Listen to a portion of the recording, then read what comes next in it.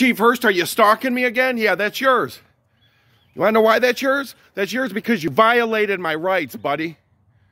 Because you violated my rights. Did you get a permit for your fence, Joe? What? No, I didn't. I put that up there because you keep harassing me, Hurst. When are you going to tell the truth? What's that? When are you going to tell the truth? Huh? What does it say? Crooked City? Yeah, and Crooked Hurst. If you don't like it here, you should leave. What? If you don't like it here, you should move. I should move? Yeah. No, you shouldn't violate my rights, Hurst. I'm not violating your rights. Yeah, you did violate my rights. How do I do that? That day down there in the court. What are you talking about, Joe? You know exactly what I'm talking about. It's on video. Okay. And now here you are, behind that badge, doing it again. You violated my rights, Hurst, and you know it. Okay. And here you are. You're harassing me again this morning. What are you here for, huh? I'm here to take a picture of your fence that you didn't get a permit for. Oh, okay. I got that. You know, I know I got that because you harassed, threatened, and intimidate me from the neighbor's yard. Hey, have a good day, Hurst.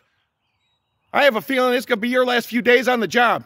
And this is going on YouTube, too. Is that a threat, Joe? Yeah, it's going to be your last few days on the job, buddy. Is that a threat? Yeah, because you ain't going to have a job no more because you don't do it right. You don't do your job right. Do your job right, Hurst. Tell the truth. Do it for the people of Lowell. Tell them what's really going on here.